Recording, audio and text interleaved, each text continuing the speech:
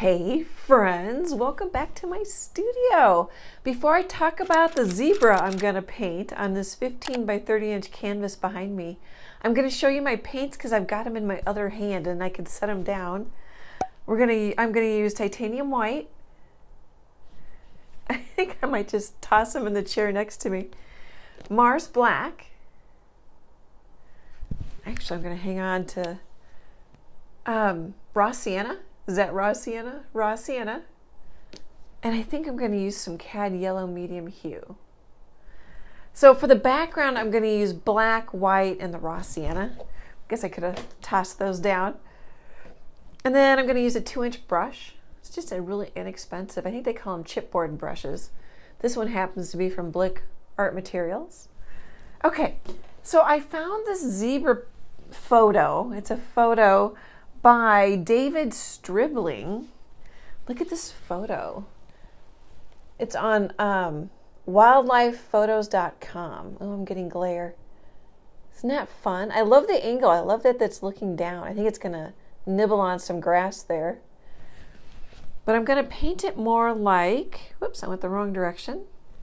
This. Isn't that fun? And then work with some shadows and things. Oh wow, look at the glare. Okay, I'm going to work on the background and I'll be back in a bit.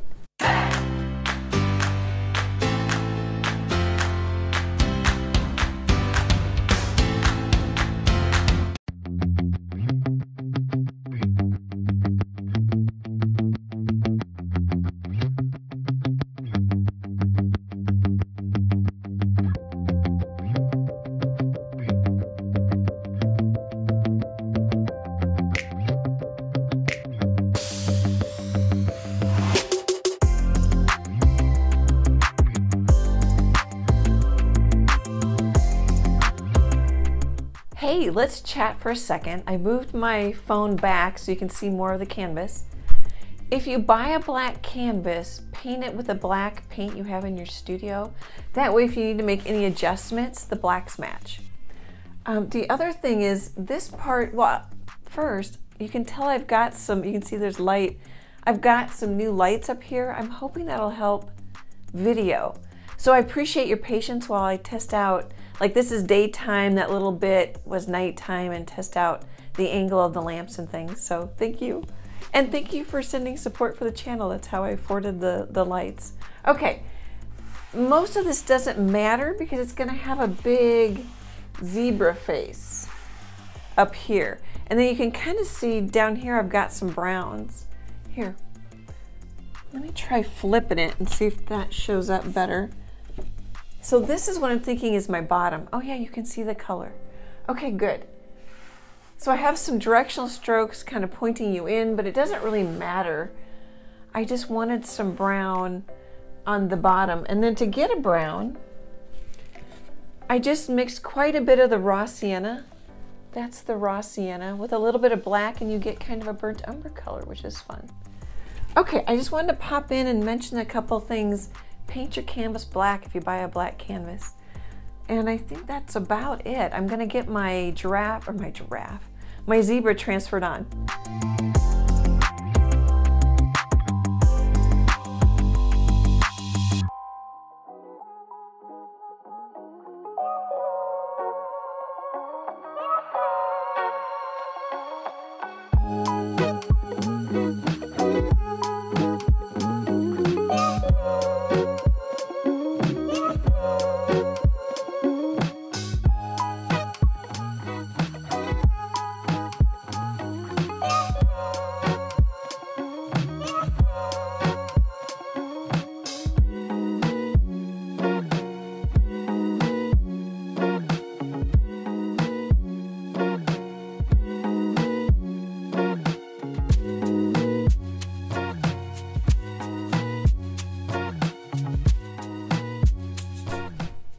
Hey friends, let's chat for a minute. So I gave you a quick little tour of my 15 by 30 inch canvas so you could see all the traceable on it. And what I did was, instead of just drawing outlines, I actually drew in all the white stripes because I realized I could see that better than if I just kind of traced it like I would a normal photo or a traceable that I have. I've got a horse on black. Then it threw me a little bit because I just had done that. I'll link that in this video's description. This is still throwing me a bit. I paint on plenty of dark backgrounds, but the black is as dark as I can go, and it's not black in areas, but still just throws me a bit. So I just thought I'd let you know. And then the ear is probably one of the harder things because it's blurry. It was moving when the photo was taken. Oh, sorry about all the glare. I'll kind of move it around just a little bit. Excuse me. So I got that in. Here, I'll show you this is my mock-up. So that's the photo. I'll link that in this video's description. And then I just put it on a black background in Photoshop. Oh gosh, sorry about the window. You can tell it's late afternoon. The window's shining really bad on my iPad. There, that might be better. And then I also put in a little shadow on the forehead. Okay, I'm gonna hang on, my head might pop in there. Sorry guys, I took a drink of water. So I added cad yellow to my palette, raw sienna, Mars black, titanium white. And I'm using white, but I'm not painting white directly onto the canvas. In the warm areas, I'm painting the cream color. In the cool areas, I'm painting gray, dark gray, or the brown. And the brown is mostly raw sienna and a little bit of black. This is a little yellow, a little raw sienna, and a lot of titanium white. This color I put in the eye. It's mostly cad yellow with some raw sienna in it. We'll get to the eye a little bit later. And so what I'm just watching the value changes in my reference photo, and they're darker. This is much darker than the reference photo. But I can come lighter. Or I may just want to have the light lighter down here. You know, the cheek and the eye keep you in, oh, you probably can't see that. Oh, you can a little bit in the middle of the painting. I'm so sorry. My throat. Hey guys, I'll be right back. Okay, I think I was about done. That's so funny. I'm using a number 12 flat brush from Royal and Langnickel. It's their Zen line. It's about, oops, I just got yellow on it. It's a 1/2 inch. Fairly thick.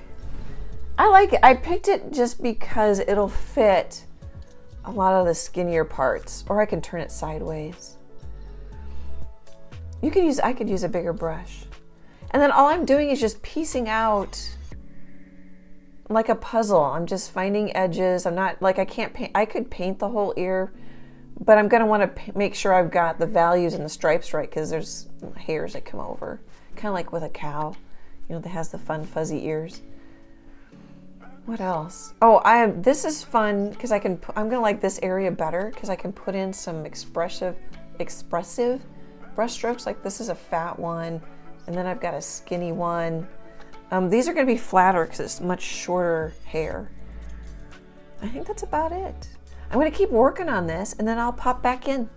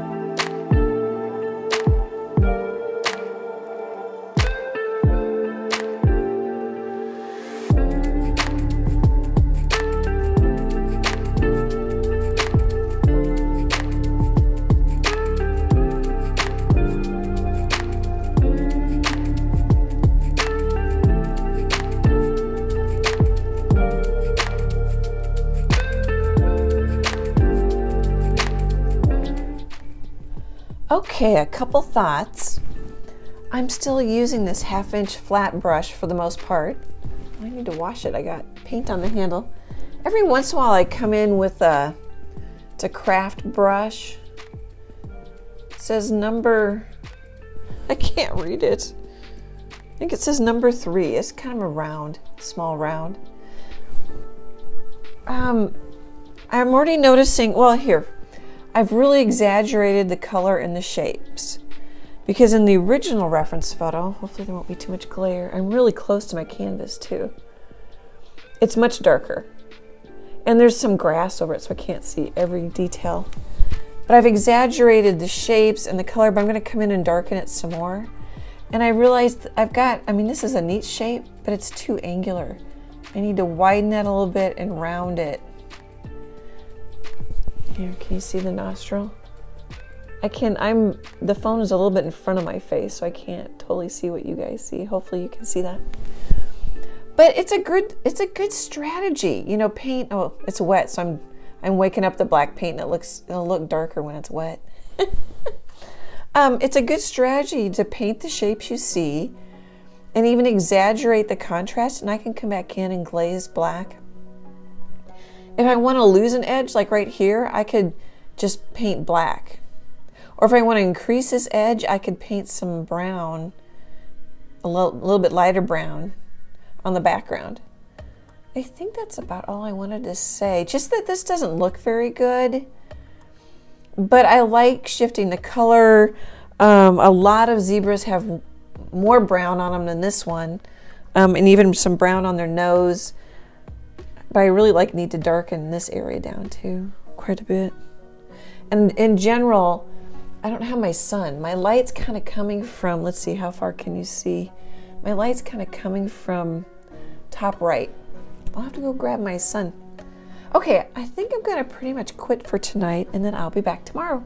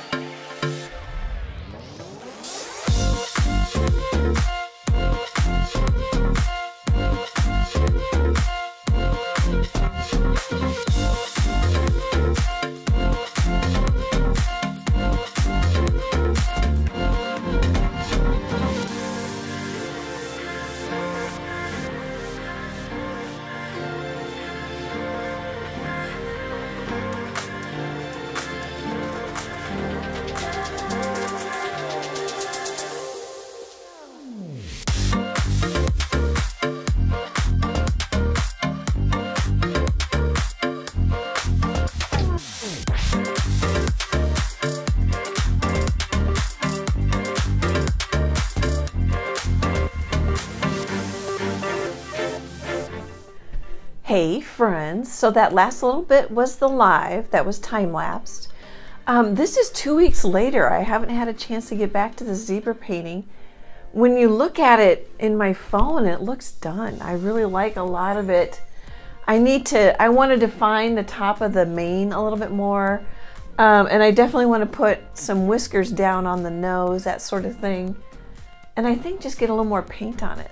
So this next little part might go quick, but I'll pop back in a bit and let you know what's going on.